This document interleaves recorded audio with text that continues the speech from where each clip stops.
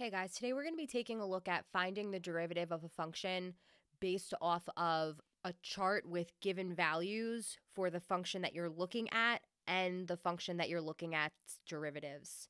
Some important skills that you're going to definitely need to know before moving into this. If I have a function h of x that's split up by plus and minus signs, I can take the derivative of each of those individually to find the derivative of h prime. So in this case, I could just take the derivative of f and or the derivative of g to find the derivative of h. The next thing we're going to need to remember is how to take the derivative of a product of functions. So say h of x is equal to f times g. In that case, h prime is going to be found using the product rule. So that says first derivative of the second, so fg prime, plus second derivative of the first, so g f prime. We also need to remember if I have a function h of x that can be written as a quotient of functions, f of x over g of x, then I can apply the quotient rule to find the derivative of h. So that would be low d high, g f prime, minus high d low, f g prime, all over low squared, so g of x squared. Another thing we need to remember is if h of x is written as a composition of functions, so say h is equal to f of g of x, that's when I would apply the chain rule, which says derivative of the outside, leave the inside alone, so f prime of g of x, times the derivative of the inside, so times g prime of x. The last very basic thing you need to remember, if I have h of x is equal to some constant c, then h prime, or the derivative of a constant, is equal to just plain old 0.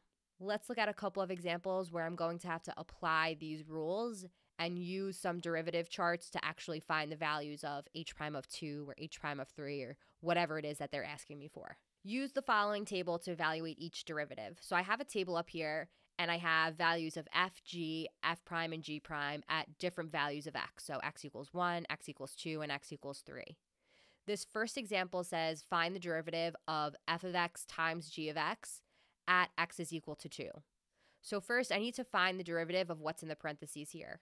Since this says f of x times g of x, when I find the derivative here, I'm applying the product rule. So that's first derivative of the second, f g prime, plus the second times the derivative of the first, so g f prime. From here, since I want this derivative at x equals 2, I'm going to plug 2 in for x's everywhere.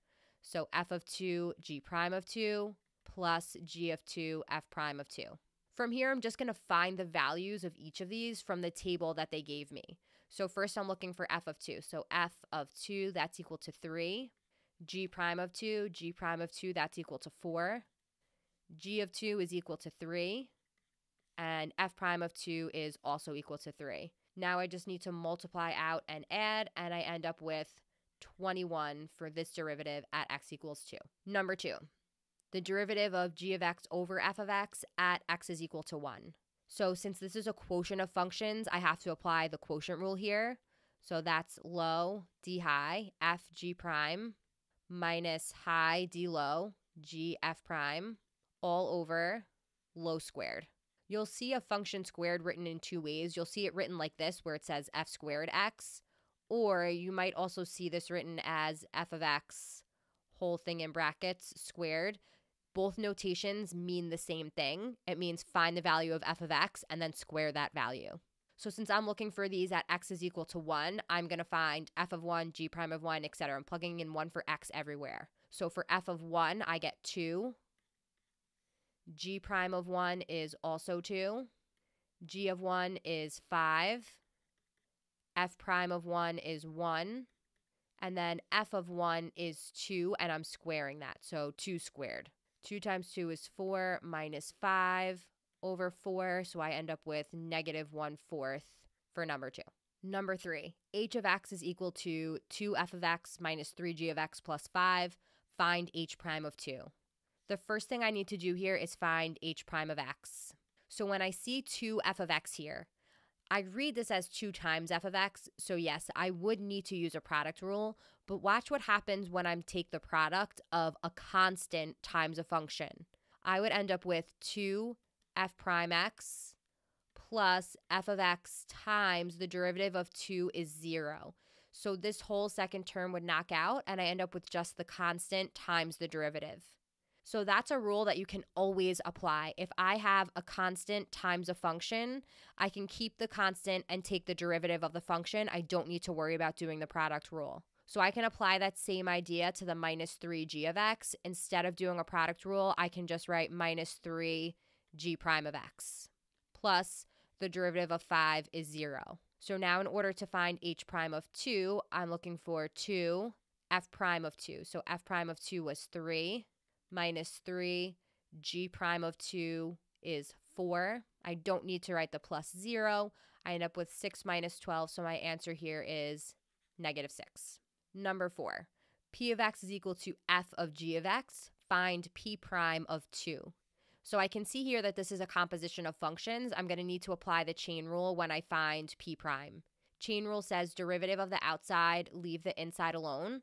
So f prime of g times the derivative of the inside, so that would be g prime of x. If I plug a 2 in for x everywhere, I end up with f prime of g of 2 times g prime of 2.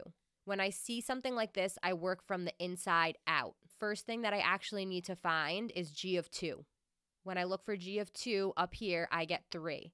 So this now becomes f prime of 3 times g prime of 2.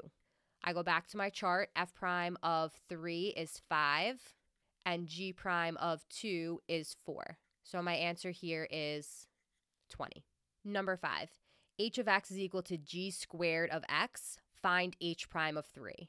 I'm first going to rewrite h of x here. So although this says g squared, this means g of x squared. When I see it like this, I can see that I'm going to need to apply a chain rule here, where g of x is the inside and then the something squared is the outside. So in order to find h prime, I'm going to bring that exponent to the front. So that's 2. Leave the inside alone. Drop the exponent by 1. So now that just becomes to the first power times the derivative of the inside, g prime. So again, this was just a chain rule. Derivative of the outside, leave the inside alone, times the derivative of the inside. So now in order to find h prime of 3, I'm looking for 2 times g of 3 times g prime of 3. G of 3 from my table is 1.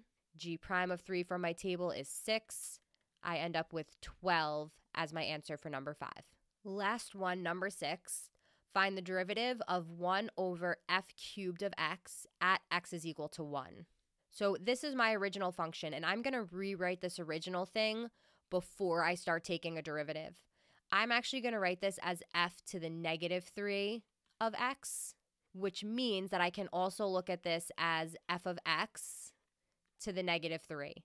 The reason I brought this up and made this exponent negative is so that I don't have to use the quotient rule. The way this is written, I would need to use a quotient rule, and then while I was using the quotient rule, I would need to use a chain rule when taking the derivative of the denominator. So in order to avoid that, I can just bring this denominator to the numerator by making that exponent negative. From here, when I apply the chain rule, the f of x is going to be my inside, and this something to the negative 3 is the outside. So when I take a derivative, I'm going to bring the negative 3 to the front, leave the f of x alone, drop that exponent by 1. Negative 3 minus 1 is negative 4, times the derivative of the inside. The derivative of f of x is f prime x. I can rewrite this by making this negative exponent positive. So the negative 3 stays in the numerator, the f prime x stays in the numerator, but this f of x to the negative 4th can go into the denominator and become f of x to the positive 4. From here, since I'm looking for this derivative at x equals 1, I'm going to plug a 1 in for x. So I have negative 3 f prime of 1 over f of 1 to the 4th power. So that's going to be negative 3 times, f prime of 1 is just 1, and then f of 1 is 2. So I have negative 3 over 2 to the 4th, which is 16. So negative 3 over 16 is my answer for number 6. That's it for finding derivatives, giving charts and tables. If you have any questions, feel free to leave them in the comments below. Have a great day.